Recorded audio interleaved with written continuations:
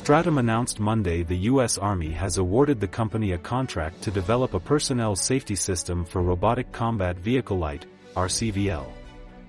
As noted by the company, the future robotic system will provide 360-degree sensor coverage and a computer system that leverages machine learning to intelligently identify objects close to the vehicle.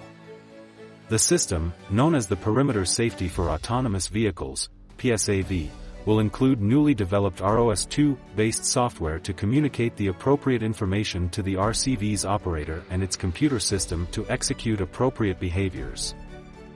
As uncrewed vehicles are increasingly utilized across applications where it may be inconvenient, dangerous, or impossible to have a human operator present, we are excited for the opportunity to bring our successful past performance to the RCV-L program and continue supporting the government in its objective to move toward autonomous systems, said Mark Gordon, Stratom's president and CEO.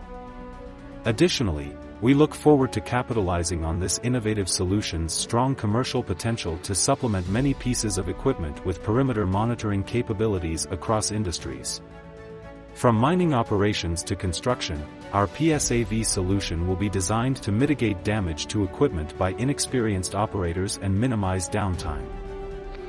The standalone applique kit for RCV-L will combine robust hardware components, a well-protected computer system and advanced image processing software to automate difficult tasks, such as personnel identification and situational awareness for vehicle operation in challenging conditions. Plus, the platform will be designed to maximize the reliability of results in all weather conditions while balancing ease of use, versatility, and cost. At Stratom, we have a deep understanding of the Army's needs and objectives, which positions us to uniquely recognize what they're looking for, and then transform our technical expertise into solutions that meet the Department of Defense's operational needs, said Andrew Likas, Stratom's principal roboticist.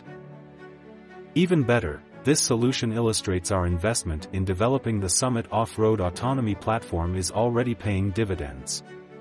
We will leverage Summit and the recently developed Expeditionary Robotic Field Artillery Autonomous Resupply, XRFAR, trademark vehicle platform as a surrogate for the RCV-L to complete rigorous testing of the PSAV prototype before deploying the module onto RCV-L.